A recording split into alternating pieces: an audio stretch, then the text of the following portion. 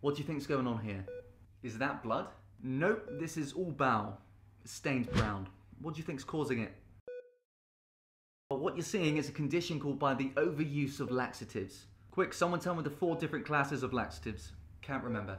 Alright, well, you'll never forget it by remembering obstipation. The same word for absolute constipation where you can't pass flatus. Alright, I'll explain, but first, let me know in the comments below, what is the name of this condition? Big announcement, become a differential generating machine with my brand new guide, Never Forget Differentials. Improve your exam performance with frameworks to easily recall important presentations. Drop the word diagnosis for some free pages. Obstipation helps you to remember the 4 classes. O is for osmotic laxatives, like macrogol, lactulose and glycerol suppositories. They draw water into the bowel lumen. B is for bulk forming laxatives, soluble fibers like isfagula husk. They increase stool volume, which then stimulates peristalsis. S is for stimulants, like senosides and bisacodyl. They also enhance peristalsis.